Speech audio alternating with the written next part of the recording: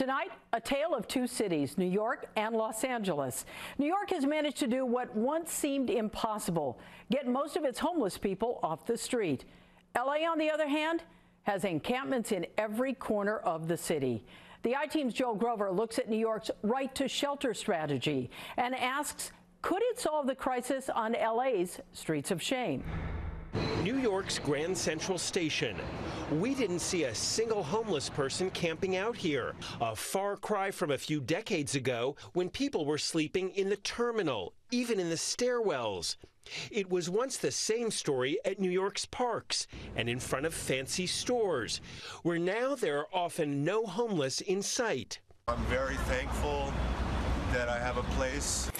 Jesse Galt was offered this transitional apartment in the Bronx, Home sweet home, just 4 months after arriving in New York from LA's Skid Row. In LA, it was hell on earth, apocalypse now, night of the living dead. Jesse couldn't believe how quickly the city got him an apartment. That's because New York has a right to shelter policy. This means it must find a bed for every homeless person who wants one.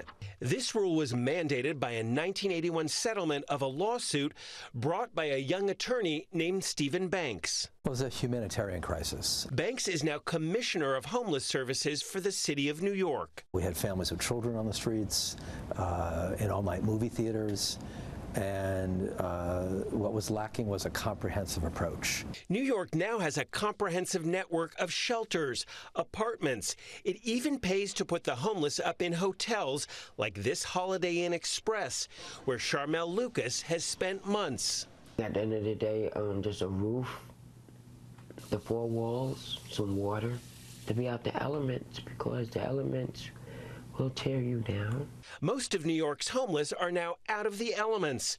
That's something that's caught the attention of California politicians. What we have is a failure of public policy. Sacramento Mayor Darrell Steinberg is co-chair of California's Task Force on Homelessness and supports a right to housing law like New York's. I want California to establish a legal imperative that everyone has the right to a roof over their heads. An idea that's gaining the support of politicians like LA Mayor Eric Garcetti. Do you support a right to housing law? Absolutely. Some California politicians want to take New York's right to shelter law a step further, making it a homeless person's obligation to accept shelter if it's offered. You think we should be able to say, there's housing, you got to go indoors? I do.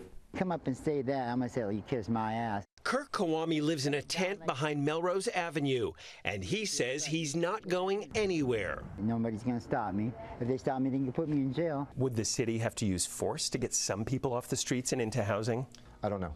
I mean, when we get to that place, I think that's a conversation we need to have with advocates. New York's system is far from perfect. City leaders admit they don't have enough permanent housing, so some homeless people get stuck in temporary shelters for years, and the cost of using hotels is high.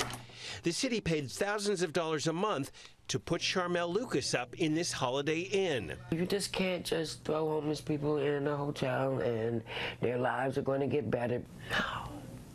Still, in New York, most of the homeless are now indoors. Just 3,500 remain on the streets, fewer than 6% of the city's homeless population. Compare that to LA, where 75% are still living outdoors. Do you think California can achieve what New York did? I think we can do it much better.